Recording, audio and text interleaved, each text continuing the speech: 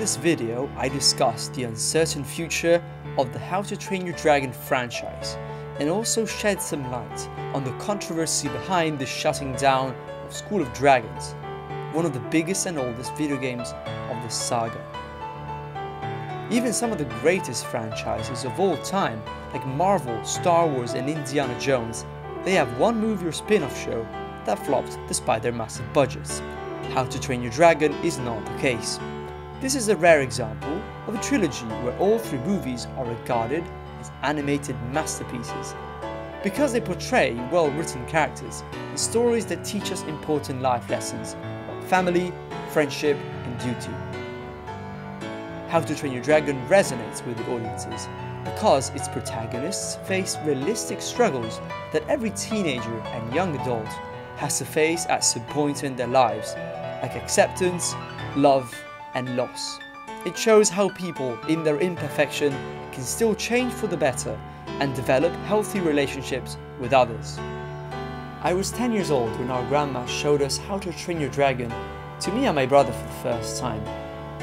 I distinctly remember thinking after seeing it how cool it would be if dragons existed. Like many kids in our generation, we became attached to this series because we were growing alongside the coming-of-age journey of these characters. In the films, the characters were often portrayed as facing similar struggles as us watching because we were in the same age range. In the first film, for example, the kids are facing issues such as acceptance within their own village. But in the later movies, they are now fully grown young adults, and they have bigger responsibilities to deal with, like ruling over their own village now. The reason why I think the golden age of this franchise is over is because the creators intentionally chose to end the trilogy with the characters becoming fully grown adults that had to make the tough decision of letting go of the dragons they spent their teenage years growing up with.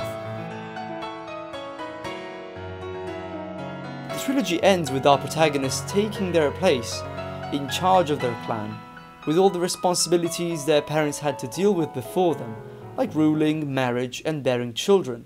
Most of the fans in this franchise are also turning into adulthood, and are less invested in this franchise because it was never meant to be for adults in the first place. The decision of making this story end instead of milking it to death, like in most other large Hollywood sagas, was very blunt and unusual. I argue that it is for the better, as most of our generation that grew up with How to Train Your Dragon is too old now, and making a ton of new movies for the sake of just making more money would dilute away the spirit and personality of this entire story. We have seen numerous cases, like Star Wars and Marvel, where the production of so many movies creates almost a saturation, where the original meaning and spirit of what made them interesting in the first place is lost. While the films and the TV shows of this franchise are regarded by most as flawless, the same cannot be said for the video games. One of the most notable being School of Dragons, a game released in 2014 by the company Knowledge Adventure, which unfortunately is going to shut down forever this week, this Friday. The reason being that the game did not produce enough revenue in the last years due to the poor management choices of its CEO. I understand that the die-hard fans are sad, but there's hope because a group of video game developers and modders have teamed up and are working on a fan game. This game will be loosely inspired on School of Dragons. It will not be monetized, so it only comes out of their passion for this franchise. I'm in no way affiliated to them, and I'm simply advocating for their work because I think they deserve a shout out. If you're curious, you can go and check their Discord page. The link is in the description of my video. The video game will feature most dragon species from School of Dragon, but with improved graphics, improved gameplay mechanics, new quests and new places to explore. It will also be a multiplayer game, so you can interact with other fans of How to Train Your Dragon.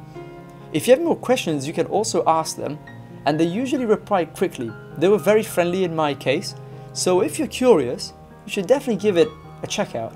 With the recent news that a live-action film may take place The fate of this franchise is very difficult to predict. Either way, I want to wholeheartedly thank all of the people that worked hard to make the films, the show, and the video games so memorable.